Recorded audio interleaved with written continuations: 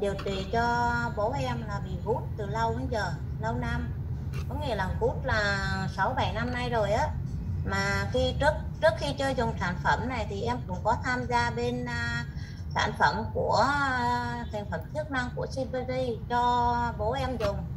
Thì là cái tình trạng gút của bố em thì mỗi lần đau thì cả nhà cũng biết gút mỗi lần đến đùng trời hay là cái gì á là rất là đau, nó sưng lên. Thì dùng sản phẩm thành phẩm chức năng này cũng có cả triệu chứng cũng có đỡ một ít, nhưng mà cũng không bằng bên cái sản phẩm bên mình, bên trà mình là em hôm đấy là em gửi về cho bố là chỉ được có 2 hộp thôi. Xong rồi bố dùng là thấy cũng có sưng lên đỏ đỏ thấy lên á. Xong em cũng kêu dùng tăng uống nước ấm nhiều nhiều vào.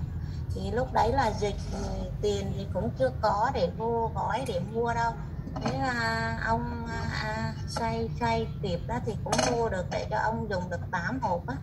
8 hộp là có nghĩa là chân gút bình thường, gút nghĩa trở lại được 80% rồi đó, là 80%. Thì khi lúc đang điều trị cho bố thì đột nhiên này bà chăm ông nào mà bà lại bị té ngay ở ngoài quê á, thì có cái người ta gọi là cái giếng á, té ngay cái chỗ cái giếng nước á.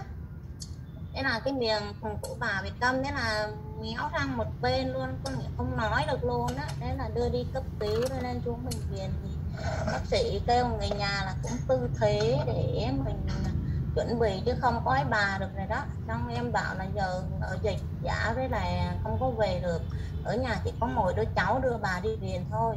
Thế là kêu cháu là ở nhà ông đang dùng cái sản phẩm trà hòa tan đi chút bên mình á.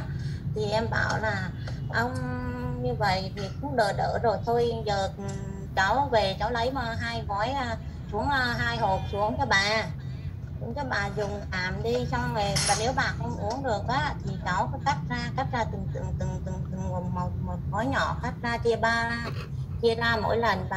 Bà không hé mồm ra luôn được á, gọi là bác sĩ nói là nghĩa là người nhà tư thế biết rồi đó. Xong rồi là bà cháu là cắt xong rồi hé miệng ra, cháu đổ từng ngụm một, chia ba ra. Thì bắt đầu uống gói đầu tiên á, thì bà có triệu chứng là ngoáy con mắt ra, cái hé mắt ra để mở ra rồi đấy. Nhưng mà sau một thời uống, bà cứ ngủ, uống gói đầu tiên là bà ngủ xong rồi là nháy mắt thôi. Xong rồi là cho uống nước ấm, nuốt nước thôi. Xong rồi lần sau rồi cho gói tiếp, và tỉnh thì cho gói tiếp nữa. Gói tiếp là thì bà cũng chưa hề nói được. Sang gói thứ 3 là bà hé mồm ra, bà kêu được tên. Cái này là cái sản phẩm bên mình thì giờ em tin tưởng là đã cứu được mẹ em với lại bố em là hết bệnh vậy đó. Xong bà uống được 3 gói là bà tỉnh được, bà nhận biết được người. Nó có nghĩa là nói chung em chia sẻ về y tế thôi, chứ còn dài quá em không có bà dài lắm, nên là em cảm ơn phòng chống đã nghe em. Dạ vâng, Nguyễn Lan xin cảm ơn phần chia sẻ kết quả của